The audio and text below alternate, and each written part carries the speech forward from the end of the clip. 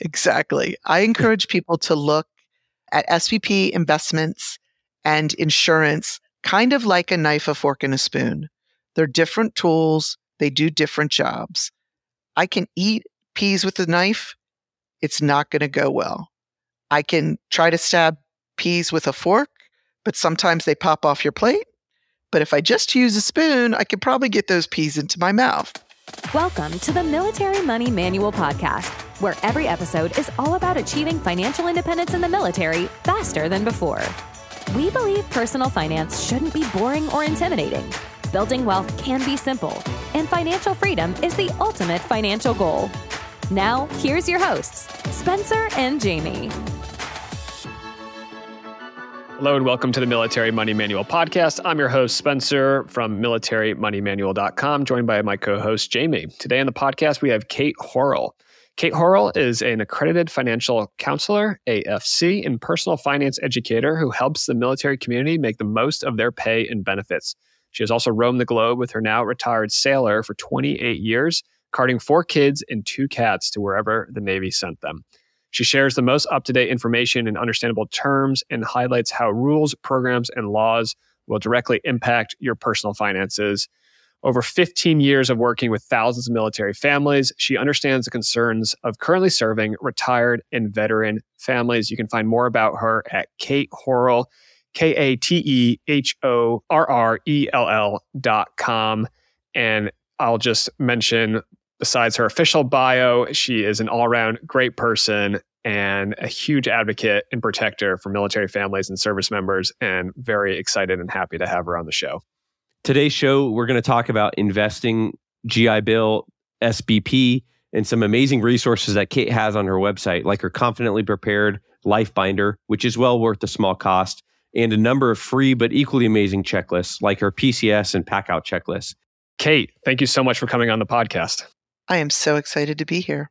We'll start off with a topic that might be one of the easier ones we address today. We'll talk about the Thrift Savings Plan, TSP, and the blended retirement system. We were chatting a little bit before we hit record about automatic contributions, and I'll let you take that wherever you want to, but I'll tee up that topic for you. Yeah, this is an important one for people's long-term planning. For those of you who don't know, if you're in the blended retirement system, you are automatically contributing some level of money into your thrift savings plan. You get auto-enrolled. It was 3%, now it's 5%. But a lot of people, if they're not really fully engaged in their finances, might think, oh, my branch has already auto-enrolled me. That's all I need to think about. But that 3 or 5% may not be where you really want to be with your TSP. At one point in my husband's career, he was contributing 15% of his base pay to TSP. And that 15% is one of the reasons he was able to choose not to work when he got out of the military. So just don't assume that whatever the Department of Defense has automatically enrolled you in is going to help you reach your goals. You need to figure out what is actually the right level for your situation. And it could change from year to year or situation dependent. And so if you decide 10% is right as a E3, that doesn't mean 10% is right as an E7. So you have to continually assess it based on your goals and your family. That's very true. I will say one thing I encourage people to do is to take advantage of when they get a promotion or an annual pay raise or a time in service raise and just bump up their contribution 1%. If you do it at those times that you're getting an increase in income, you're not going to have a decrease in your take-home pay. You're still going to have a little bump to your take-home pay, but you're also going to have a bump to how much you're saving. And that's how we were able to get to 15%. Like, we 100% could not afford 15% out of the gate. I think we might have started at 1%. It's a good place to start. Everyone's got to start somewhere. What about the life cycle? So nowadays, people are automatically enrolled in the life cycle fund. Are there any kind of tips or gotchas on life cycle funds, especially as people get closer to retirement? Absolutely. The life cycle fund is a great default, and it's much better than where they used to put people's default money. But the life cycle fund may not be right for your specific situation. Life cycle funds are, by their nature, designed to get more conservative as you get closer to your retirement date. Depending on your big financial picture, that may be a great idea for you, or it might be a terrible idea for you. I mean, nothing in TSP is going to be terrible, but if you earn a military pension, that's a huge amount of very conservative money. Maybe you don't need so much of your TSP to be invested conservatively. Or maybe you have a highly paid second career, or your spouse has an excellent income, or you own substantial assets, perhaps rental property, and you really don't need to have that conservative component in your TSP. Yeah, I think for myself personally, I never used the life cycle funds. I set my own asset allocation, but that's because I went down the rabbit hole when I was in my 20s and read all the Bogleheads and, Rick Ferry's asset allocation books. And I see a lot of people out there, presenting the idea of, oh, this much C, this much S, this much I. But at the end of the day, I think the important thing to focus on is the savings rate and the contributions. And it is very good now that the automatic investment allocation is not all G fund. I think that was a real disservice that the TSP board and the military retirement people gave to our service members. But I understand why they were doing it. We're coming out of the death of equities in the 70s and the 80s, where people thought stocks were extremely risky, and they can be extremely risky. And so it made sense to invest retirement savings into government bonds. But if we look at how they performed over the last 10, 20, 30, 40 years, it's barely kept up with inflation. So I think it's really important, if somebody's listening to this and they're like, I don't know where or how my TSP is invested, use this as a big flashing neon sign. Go log into tsp.gov and look at how your money is allocated. And if it's in a life cycle fund, make sure it's appropriate for your projected retirement date, or make sure it's appropriate for what your investment goals are. And if it's all in the G fund, I think you need to think really hard about, is this how I want my retirement savings invested? And I think a lot of investment advisors out there, again, it depends on your family situation, but it would be hard pressed to recommend that you should be all in the G fund. Yeah, and I do tend to think of it similarly to if you have a brokerage account, whether it's an IRA, you have to allocate where that money's going to go. When I make a contribution to my IRA at Vanguard, it goes into what's sort of like a G fund, right? It goes into a money market fund until I give them further instructions. Yep. So I think that was part of why it was set up the way it was. But as you said, absolutely a disservice. While people are checking their TSPs to make sure their money is invested properly there, if you have other investment accounts, go check those too.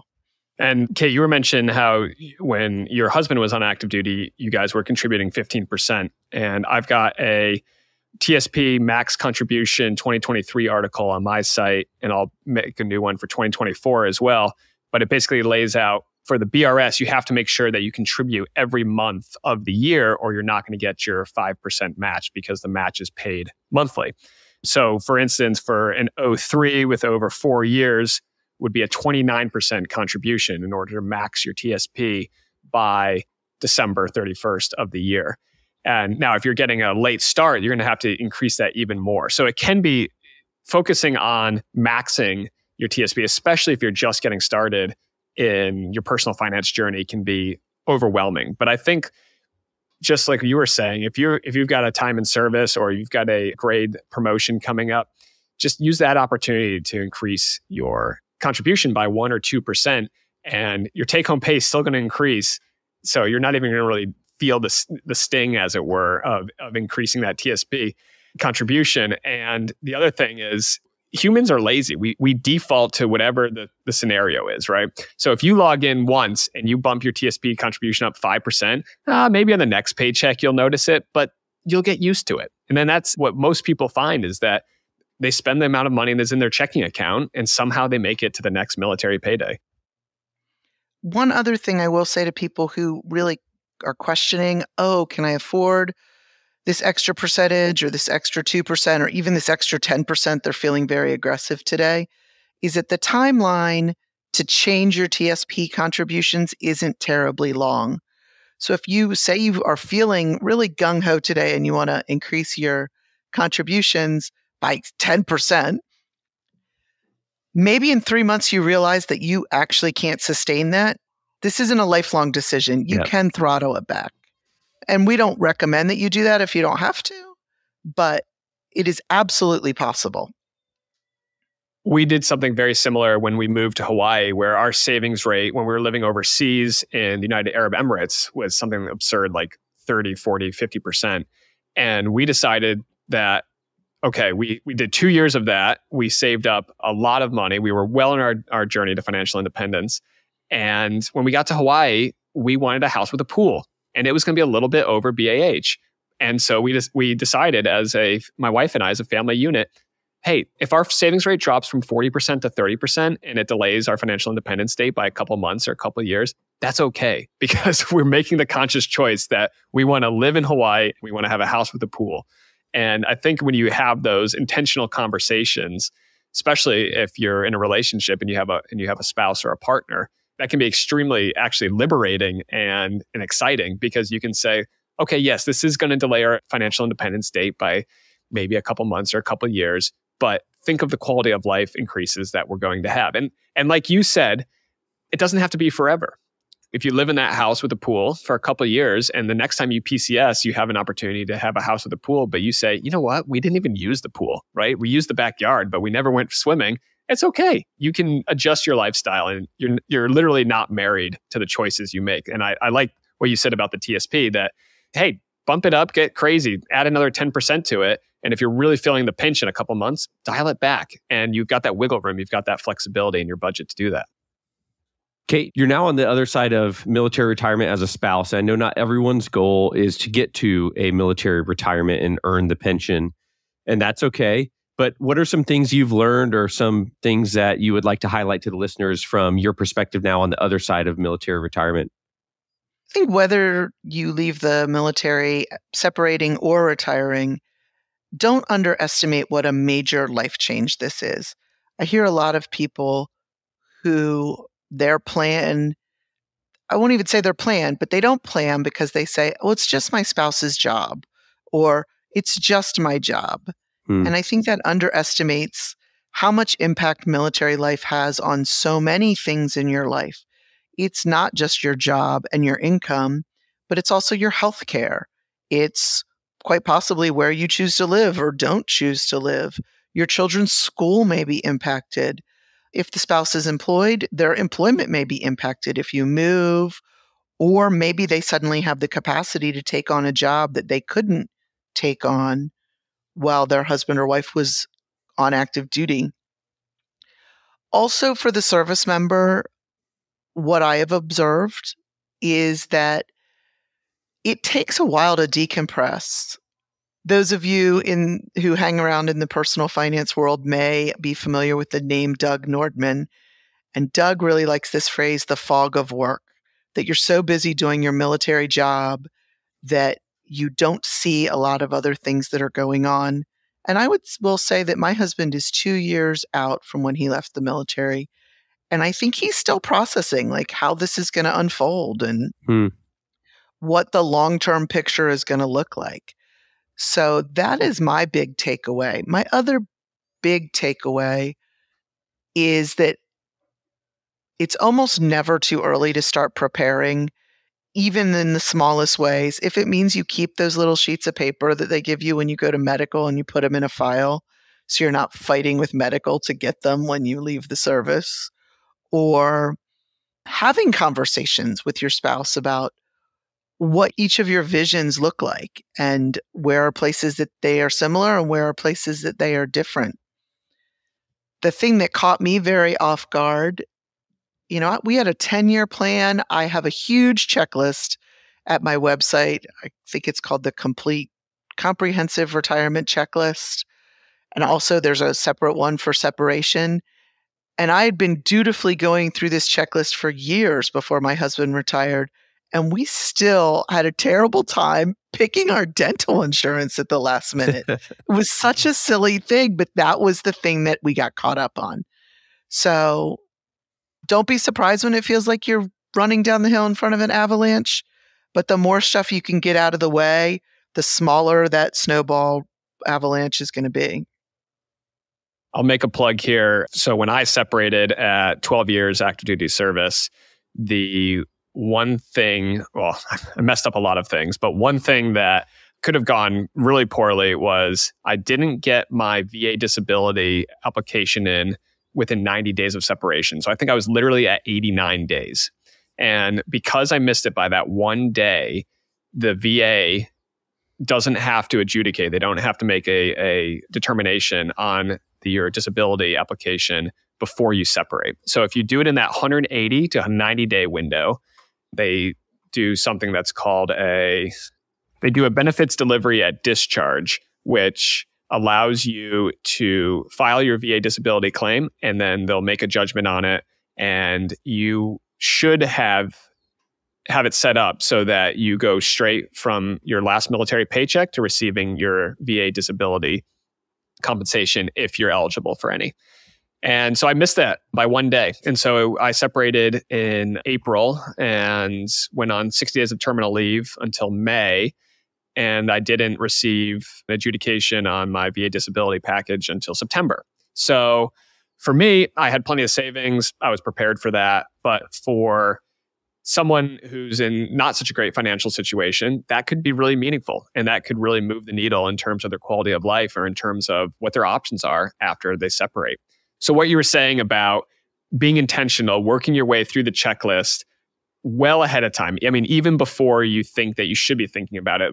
And I think for me, if I could go back and tell my past self, I think the answer would be start thinking about it a year out. I think that's kind of the perfect, anything before that might be a little bit too early, except for taking the TAP program, because you can take that multiple times throughout your separation process. So if you know that you're going to be separating in 2 years, go to TAP, that's the transition assistance program, go with 18 months to go, and then go again with a year to go.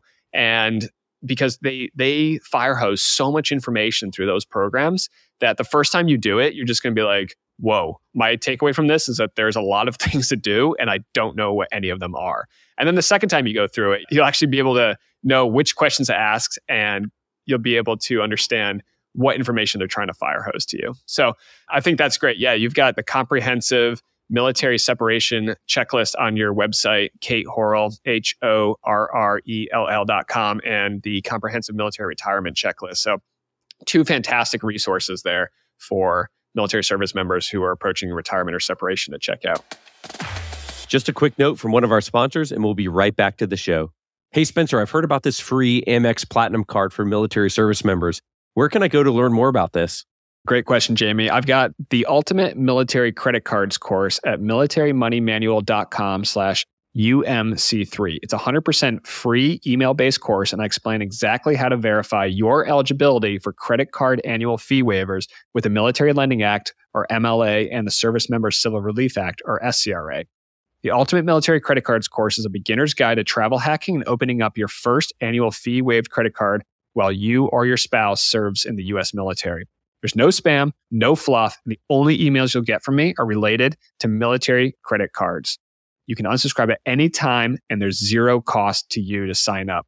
You can sign up right now for free at militarymoneymanual.com/UMC3. Again, militarymoneymanual.com/uniform Mike Charlie 3.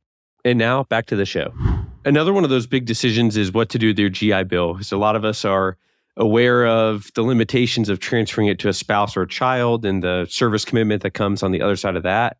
But then when we get close to retirement, we have to actually decide how to use it and who's going to use it and when and all those things that come with GI Bill. Where do we start, or any common mistakes or gotchas on GI Bill, Kate? Great question. And I love talking about this. I don't know if you guys know, we have 4 kids. The youngest is just starting their senior year of college. So we have 3 undergraduate graduates. One's already done grad school, and we're almost done. And the GI Bill has been part of our funding plan. And because we have 4 kids, I really had a vested interest in learning how to make the GI Bill work for us. And there are so many ways that you can stretch that benefit or get more out of it with a little bit of strategy. I talk to a lot of families who say, we have 2 kids, each one's going to get 18 months, end of story. And I just want to go, no, let's have a little bit more conversation here. Mm. First of all, I encourage families to make sure that they remember that GI Bill, if it's been appropriately transferred, can also be used by the spouse. And of course, it can always be used by the service member. In many situations, the service member or the spouse getting, a little bit extra education may have a longer and a bigger long-term benefit for the family than saving it for their kids. Let's just say that one parent currently is working in a job that getting that master's degree is going to give them an extra $20,000 a year. Well, $20,000 a year over the rest of their life will not only pay for the kids' college, but it will continue to give them long-term benefits. Mm-hmm. So that's a big factor for me, is don't mentally limit this to just being used by your kids. The second question is, think about which kid, on the basis of a bunch of factors, is going to get the most from the GI Bill. When you take into account things like the amount of tuition it's going to pay varies based on school. The amount of the housing allowance varies based on the location of the school. And it can be anywhere from about $1,000 a month up to almost $5,000 a month. That's a huge range of money. Also, because the GI Bill is the last payer of tuition, if you have a student who's academically successful and is offered significant merit aid, they are probably not going to get as much benefit out of the GI Bill as someone who isn't getting as much merit aid. Same thing is true with need-based aid. The GI Bill always is the last payer of tuition. Different schools also will apply some certain types of aid in different ways, and I'm just going to make up an example here. But let's say the Blue University awards a student a $5,000 scholarship, but they'll let that be used for room and board. Well, then the GI Bill will pay more there. But Red University awards a $5,000 scholarship that can only be used for tuition. Well, that's going to have no net effect on how much money that family pays out of pocket. So there are just so many different considerations in how you use it. And I will say in our family, we've used the GI Bill pretty selectively. A semester here, a semester there.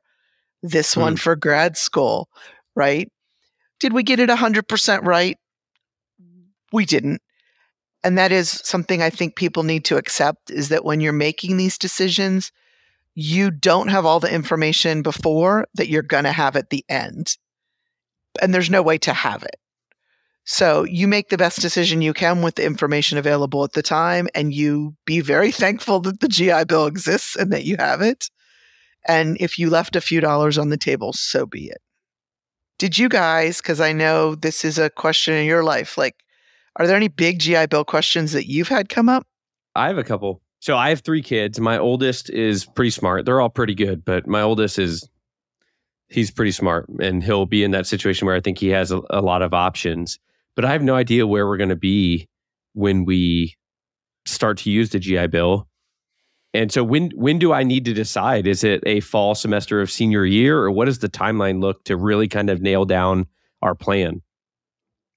So when I work with clients with their GI Bill, my ideal timeline for them is that we start working in the summer before senior year, really to have a conversation almost like this.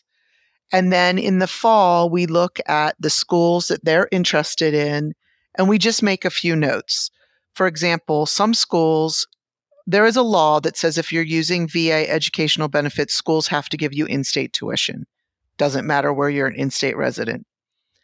Some schools/school systems will let you keep that in-state tuition even if you only use the GI Bill for one semester. So those are the kind of things we want to know about schools as families are making their application decisions. Then as the school year progresses, usually in December, January, February, the students will get not only their acceptances, but their financial aid packages. And then we want to lay the financial aid package down together with what the GI Bill will offer and see how they mesh. And if we have questions, then we go to the school and we ask them, hey, would you be willing to take this financial aid and apply it to room and board, or is that against your policies? Can you confirm for us that if we use the GI Bill for one semester, we'll get to keep in-state tuition, even if we don't use it in the future? Things like that.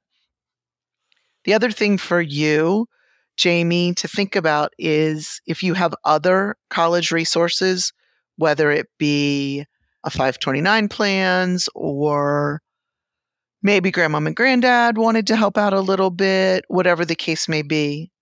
Think about which one of the total family's assets are really family, community property, and can be moved around, and which one of them are tied to the student. So if you have an academically competitive kid, they may be awarded some scholarships or some financial aid that can't be moved from them. So how do you work around that and then adjust the things that you do have control over to fill the big picture in the best possible way? Is the GI Bill benefit part of the consideration for FAFSA at all when you get to filing that? Does it limit your ability to get aid? So, being eligible to use the GI Bill does not change your aid eligibility.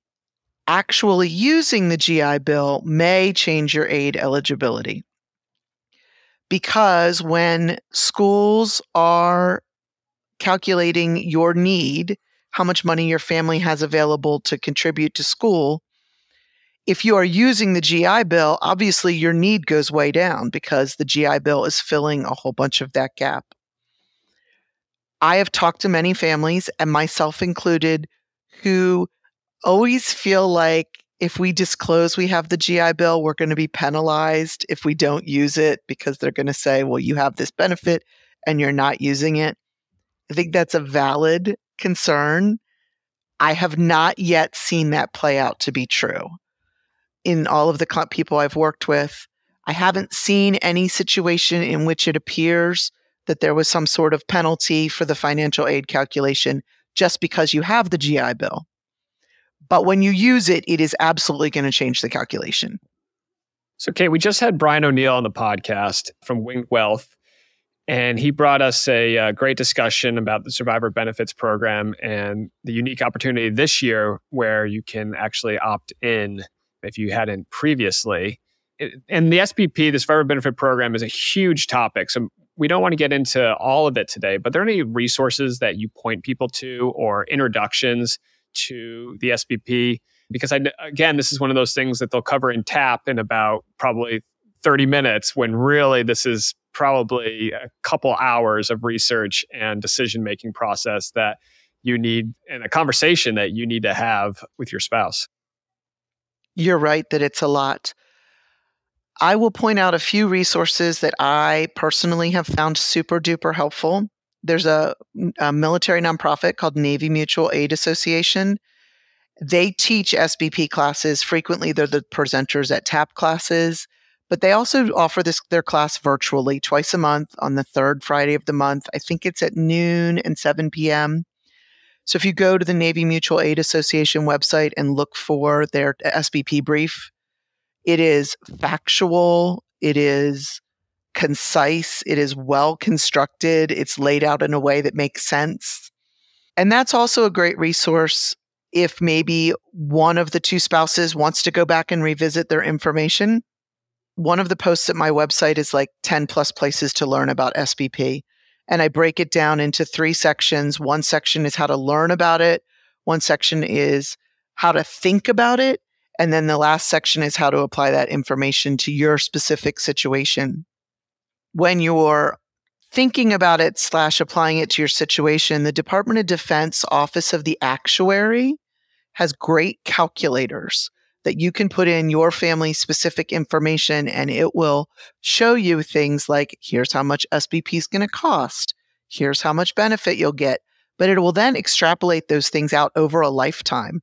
And it will show you if you pay in for this many years and the service member dies in this year and the survivor lives this long, this is where the break-even point is. And this is how much the total benefit is. And it adds in the tax benefit versus the tax cost. It's super robust, and it gives you data, which is something that I think frequently doesn't come into the SBP conversation. A lot of people I know, they're just getting the wardroom gouge, or what their insurance salesman buddy wants them to think about SBP, or what their grandmother did when it was a totally different program. And the DoD actuary site is actual numbers specific to your situation. They're great resources. A question I ask people when I'm talking to them about SBP, and I have to give a hat tip to Heather Walrath, who teaches this class for Navy Mutual Aid Association. If you're in a situation where you are struggling with the SBP decision because it feels expensive and you think, 6.5%, how is my family's budget going to work if I lose 6.5% of my military pay? Fair question. I would turn that question around and ask you, how are your survivors going to get by on 0% of your military pay if you're struggling to figure out how your family's going to survive on 93.5%? Yeah, I think that's a great way to look at it, is flip the question on its head and say, okay, it's not a question of, can you afford to do this? It's a question of, can you afford not to do this? And not really, can you not afford to do this? Because if it's activated, you're gone as the service member, and you're leaving a legacy of, there's not much guaranteed in life, but a military pension from the US government is probably the closest thing that we have. And if you're choosing not to leave that to your surviving spouse, then you need to have some other kind of game plan in place, whether it's term life insurance, whether it's other assets or other income that they can rely on. Or maybe it's not, and maybe it's just going to be Social Security for them. But if you're somebody who's listening to this podcast, you're probably the kind of person who's not planning on having Social Security there when you're in retirement, or if you are, it's just a bonus, right? You're probably someone who's planning on paying for your own retirement versus having it completely subsidized by the government. Yeah, it's such an interesting question. And one of the things that I hear and sounds logical, but maybe is less logical, is I hear a lot of people say, oh, well, everybody's just pushing SBP on you. And I firmly don't believe that every person on the planet needs to take SBP. But I do firmly believe that if you don't have that backup plan, and when I say that backup plan, I mean a backup plan that is in place, not a backup plan that exists based upon some action that's going to occur in the future. I talk to people who say, well, we don't need to take SBP because I'm going to work for another 20 years for a giant DoD contractor and make big bank, and we're just going to invest that all. That's not a plan. Something that's going to happen in the future is not a plan. Or I'm going to get term life insurance. Never count on that being a guaranteed thing. And it's going to be enough. One of the challenges I have really come to understand better the more I work with clients with this is that if you are comparing SBP to insurance, maybe term insurance is not the right insurance to be comparing it to, because SBP is basically a lifetime policy. And so if you're going to compare SBP to insurance, maybe you need to be comparing it to permanent life insurance. And then we get into a whole nother cost thing. Yeah. I encourage people, exactly. I encourage people to look at SBP investments and insurance kind of like a knife, a fork, and a spoon. They're different tools. They do different jobs. I can eat peas with a knife. It's not going to go well. I can try to stab peas with a fork, but sometimes they pop off your plate. But if I just use a spoon, I could probably get those peas into my mouth. If you need lifetime stream of income, SBP is probably the right tool for the job. If you need a lump sum to pay off a mortgage, SBP might not be the best tool for that job. Every one of those three things has their place, and don't try to use the wrong tool when the right tool's available. Oh, that's good. Well, I know we talked about before, you guys asked what our family did, and my husband did elect full SBP. We, at some point in the process, discussed our options and Did we need, quote unquote, to take SBP? Maybe, maybe not. That's a debatable thing. If it's debatable, again, I defer to why would you not take it if you're not sure the answer to this question? My financial advisor said, hey, if you're really not sure, maybe we discuss taking not full SBP. A lot of people think SBP is a yes or no question, and it's not. You can elect to cover a portion of military retirement pay. So that was a path that we briefly strayed down. What would an actual number be that would allow me to sustain the standard of living that I wanted if something were to happen to my husband? And it probably isn't full SBP for our family. But we have a special needs kid. And ultimately, it was a no-brainer for us to take full SBP. Now, because of the way that the DFAS rules are written regarding incapacitated adult children and the survivor benefit plan, we don't actually know that she would get this benefit.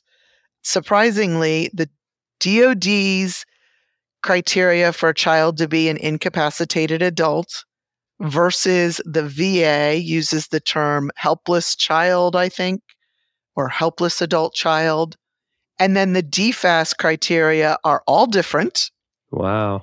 And the DFAS one, as best as I can tell, and I say this as the parent of a special needs child, we won't actually know if DFAS is going to pay out to my kid until something happens to my husband and to me. Wow. In part, that is because she is more of an edge case. She is not severely disabled. She's just incapable of self-support. But for families that have special needs kids, it's almost a no-brainer. And I also think with SBP, one thing that people sometimes write off the child coverage because their children are perhaps close to aging out. And they think, oh, well, they're going to lose coverage anyway in 6 months. Why would we add them? I do know families who in that 6-month period, there was some sort of catastrophe. They were in a motorcycle accident. They came down with a very severe lifelong illness. And because they didn't take the coverage for their kids for that 6 months that would have cost them 18 cents or something, they've lost the ability to potentially have those benefits for their kids. Just a quick note from one of our sponsors, and we'll be right back to the show. Don't know an IRA from a TSP or an SCRA from a CZTE? Fear not, the Military Money Manual, a practical guide to financial freedom, is here to help. In this concise, no-nonsense guide, our very own Spencer Reese, founder of the popular personal finance site, militarymoneymanual.com, offers invaluable tips and tricks to help service members of all ranks, branches, and bank account levels gain financial independence. Along with laying out the fundamentals of building wealth while serving, the book explains how to take maximum advantage of the unique financial perks available only to service members, whether active duty or reserve, officer, or enlisted. These benefits include special tax-deferred savings plans, preferential bank loans, fee waivers on high-end credit cards, and much, much more. Personal finance is not boring or intimidating. With its candid and accessible tone, this book feels like having a beer with a good and financial savvy friend. So pull up a chair, get comfortable, and learn how to make your military money work for you with the Military Money Manual, a practical guide to financial freedom by Spencer Reese. The Military Money Manual is available on Amazon, Audible, and my website in hardcover, paperback, ebook, Kindle, and audiobook. Podcast listeners are eligible for a special discount by using promo code PODCAST when they purchase the Military Money Manual on shop.militarymoneymanual.com. Now let's get back to the show. Kate, your website is full of great resources. I think the very first time I found you before we met in person was I was looking up USA pay dates and trying to figure out when my pay was going to hit the account 2 days early. So I personally just want to say thank you for all that you put out there. One of my recent purchases that I got from you was the Confidently Prepared Life Binder, which is incredibly thorough. I thought I had a good legacy plan. We've even had episodes about it, at least 2 episodes where we talked about legacy binders and things like that of how to be prepared for your family should something bad happen. And then I saw how thorough yours was. Can you tell us a little bit about the life binder that you developed and where people can find that? Sure. I'll give you a quick bit of background how it came about. We have been on both sides of family emergencies. Every family has emergencies, right? We've been the family that somebody had to step in and help, and we've also been the family that stepped in and helped. And both times I thought, if somebody had just written some stuff down, this would have been a lot easier. I'm sure you said stuff, yeah. I 100% said stuff. And so I went on the internet and I bought an in case of emergency binder. It's a great product. Wholly support this product. Have bought it for my mother and other people. It did not reflect our life as a military family. It did not really factor in the fact that you might not know your neighbors, or that you might not know your last address, or that one or both spouses could just be gone for periods of time, or that you might not have lived in your house very long, right? There were so many aspects of the binder that I felt like I was adding in pages or trying to imagine. Would my sister, if she had to come fill in for me, would she actually know that I'm actually a legal resident of Florida, even though I'm living in Virginia? Mm-hmm. Would she know what to do with that? So I started this little personal project of making a product that was going to help out my family. And then it turned into this whole journey. And as you said, became incredibly comprehensive. But it's out there. And right now, if you go to my website, katehorrell.com, you can click on the link. It'll take you to purchase the binder. In its current format, you have to print it out. I did lay it out so that you could just print out the pages, hopefully, that you needed. So if you don't have pets, don't print out the pet pages. If you don't have kids in school, don't print out the kids in school pages, whatever. But I am literally like 3 proofreads away from having a fillable PDF. It's written. It's ready to go. I just don't want to release it to the wild until I'm confident that I've broken it every way that I can. So that is coming soon. And you will get a copy as a previous purchaser. Yes. Thank you. Can't wait to see it. Absolutely. Was there anything about it that you think has been really helpful so far? One of the things I loved about it is we were pretty prepared of like, here's our bank accounts and here's where our will is located and here's the title for our car. But there was a lot of those details of the military life that we didn't have captured. So that's really what I value is the comfort items, the kids' favorite stuffy, those kind of things for young kids that no other product I've ever seen covers and that we didn't even think to write down. And that if my closest siblings or parents came, they probably wouldn't even know. They'd figure out where the kids go to school and the kids would know what time to brush their teeth and some of the basics. But there's so many details from military life that only you have been able to capture for our family so far. So that was very, very special to me. I appreciate that resource and the time you put into creating it. You give me such warm fuzzies. And then, Kate, besides the Life Binder, you've also got a PCS checklist, which I've utilized a few times before. And what kind of information can people expect to find in the PCS checklist? So the PCS checklist, I just want to throw out here right now that all of these things we're talking about are free except for the Life Binder. So don't think I'm not going to go get her PCS checklist because I don't have the budget for it right now. So far, everything else is free and is likely to remain that way into the future. Because I'm not really doing this for the money, but I had to pay my graphic designer for the binder. So the PCS checklist includes really everything you can imagine from when you get orders, or maybe even a little bit before you get orders, if you know they're coming down the pipe. And that particular checklist kind of ends at the end of packout. And then I have another shorter checklist for moving into your new home.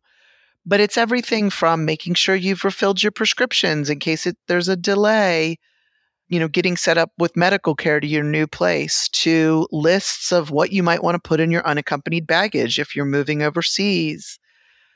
We just moved this summer and again, we use this. So I'll give you the warm fuzzies again. It's just so many details. I think the way you described it on your website is my shockingly long guide to packing up your house and life for a permanent change of station move.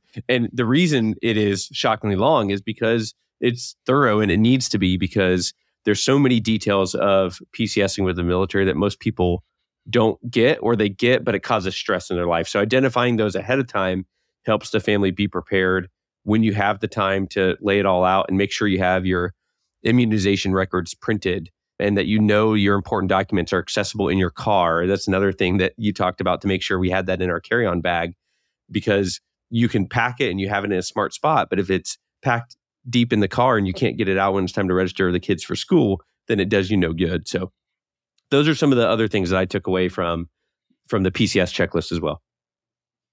Kate, thanks so much for coming on the podcast and sharing with us your deep well of knowledge on all of these very esoteric but important military topics. Where can people go to find out what you're doing, read what you're writing, and follow your future projects? Yeah, so the website is Kate Horrell, and it's KateHorrell.com.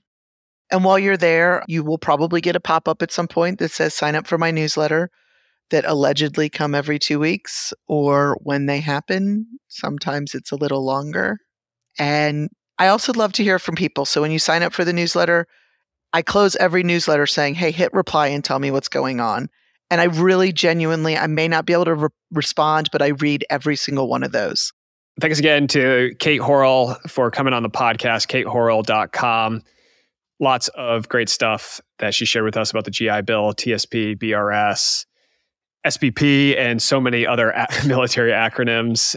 Listener, if you're getting value from the podcast, a 5-star review on Spotify or Apple is the best way to say thanks. We really appreciate it. We're nearly up to 200 reviews on Spotify and 100 reviews on Apple. So let's see if we can get over those new numbers with over 120,000 downloads of the podcast. We're super stoked to take it soon to episode number 100. And we hope that you'll join us on that journey. Podcast@militarymoneymanual.com is the email address if you want to reach out to us, or we're on Instagram @militarymoneymanual. We'll see you on the next episode. Thanks so much for tuning in to this episode of the Military Money Manual podcast. If you're enjoying the show, please feel free to rate, subscribe, and leave a review wherever you listen to your podcasts. This helps others find the show, and we really appreciate it. Thanks again for tuning in, and we'll catch you in the next episode. The views and opinions presented here are those of the speakers and do not necessarily represent the views of the DoD or its components. Reference to any commercial products or services does not constitute DoD endorsement of those products or services.